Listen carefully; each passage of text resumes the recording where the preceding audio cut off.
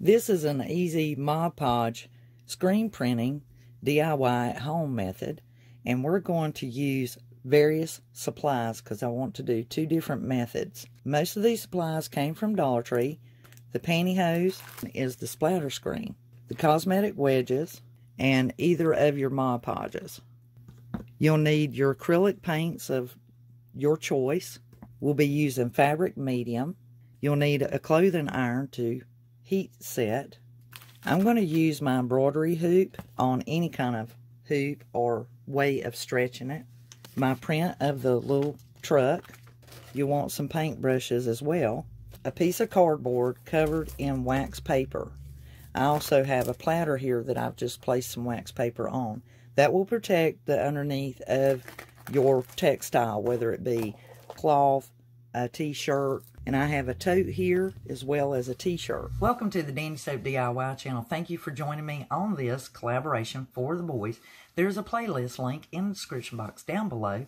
If you click on it, you'll be able to visit all the creators who came together for the boys. Now in mine, it's not just for the boys, it's for the girls too. Now my dad was my great American hero, a mechanic all his life. I spent the majority of my time underneath the hood of something so that I could be side by side with my best friend. So this collaboration is not only for the boys, it's for the girls. So stay tuned. So I'm going to use the splatter screen first. I've taken my print and I've laid it underneath it, and I have my splatter screen turned to where the beveled edge is facing me and the smoother side is on the bottom, because I want that screen as close to my textile as possible.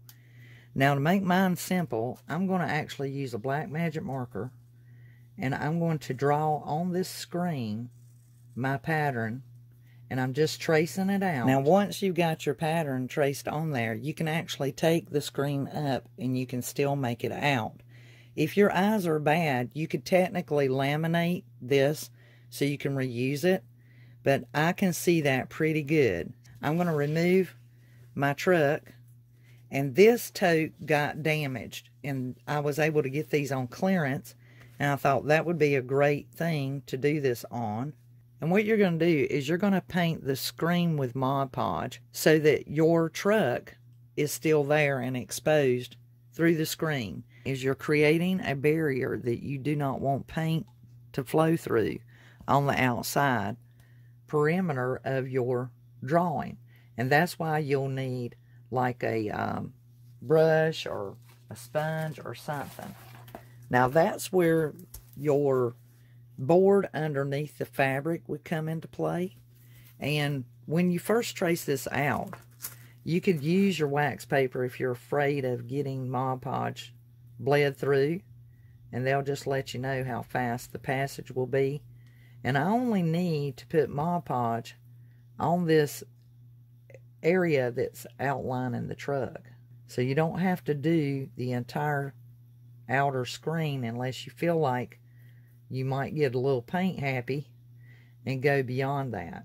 So since I want that window to be cut, I don't want paint to flow through that window, I'm going to put Mod Podge on it as well. And this will take you a moment, but once it dries, you can reuse this screen over and over and over. Now on the splatter screen, once you've got your Mod Podge on there and it's dried, it should resemble something like this. So you can see the areas that the Mod Podge has sealed up. So now let's try our screen print. It says 2 parts paint to 1 part of the medium. And you don't want too much of the medium, because what it will do is gum up your screen print. So now I've got my medium mixed into my paint, and since I've already got this on my brush, I'm going to use it. So we want to keep that screen against whatever we're doing, and you don't want to move it. You want to keep it down to where it's against whatever it is that you're screen printing. So I'm just going to hold mine down so that the paint can get through the screen. And that's why you want to Mod Podge it. That way you don't have to be like perfect. That's what screen printing is. It's really a method that just gives everything that vintage look and feel. And it's super fun. I mean, guys, I'm having a ball. This is awesome. Okay, I've got all my paint on my screen, And I've worked everything through. Let's get ready for the reveal and see what we got.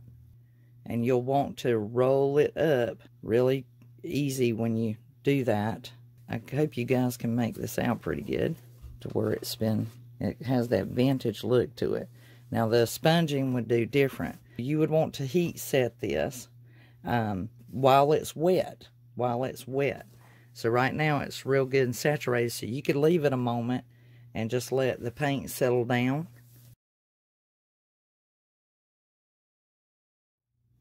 Okay, now I've let my truck dry a little bit, and you know it's touchable. And like I said, you'll want to make sure that you heat set this at whatever temperature your fabric stands, but make sure you put you a piece of wax paper on top of it, just in case there's any paint that should lift up, that maybe where the areas were a little thicker than others. Once it's heat set, after 24 hours, it's ready to wash. So now we have our vintage truck on our tote. Now let's try the pantyhose method. Okay, so same thing with the pantyhose. I just cut the leg so that it would spread out further and then cut off the difference. So once again, I'm going to take my black magic marker and I'm going to trace out my truck for the areas that I need Mod Podge on. And then for you ladies, if you're using your embroidery hoop like I am, I used some Scotch tape right here to protect my hoop because I don't want to get Mod Podge on them. I took in the extra mile and taped it off. If this was a cheap embroidery hoop, no problem, which there's no such thing these days because everybody is using embroidery hoops. And of course I don't want to get black magic marker on my hoop either. Just for a little extra detail, you can do that too and just Mod Podge those areas. If you're enjoying this video, please give it a thumbs up. Lets me know you like it. Okay, so once you get your Mod Podge on there, just let it dry. Usually it takes 2 hours. And if you use the splatter screen from Dollar Tree that we did a while ago, make sure you rinse it out immediately after you get your paint through the screen and you're done using it.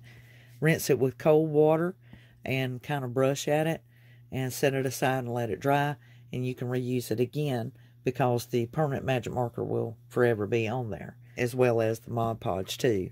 Okay, our Mod Podge is dried on our pantyhose, and we're going to try this one.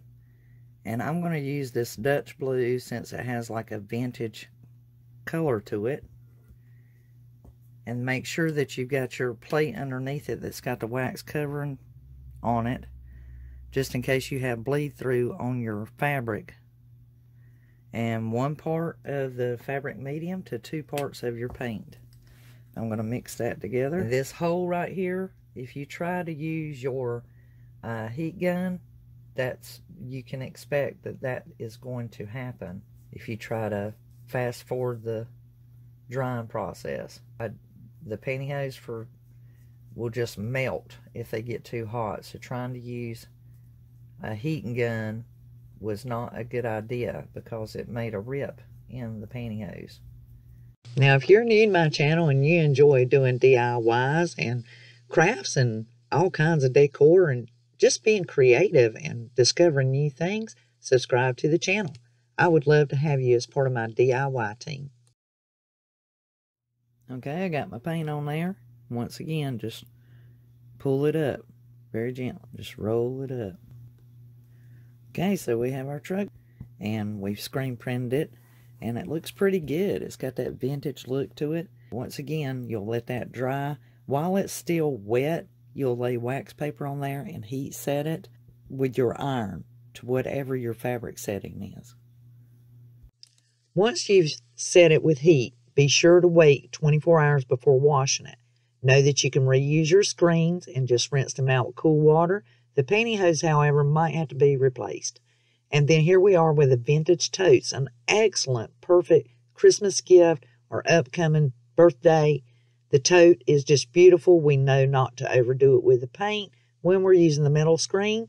And then, of course, with the pantyhose, turned out excellent. Subscribe to the channel. Don't miss out on the next DIY creation. This is Elizabeth, thanking you all for joining me for another DIY. Over and out.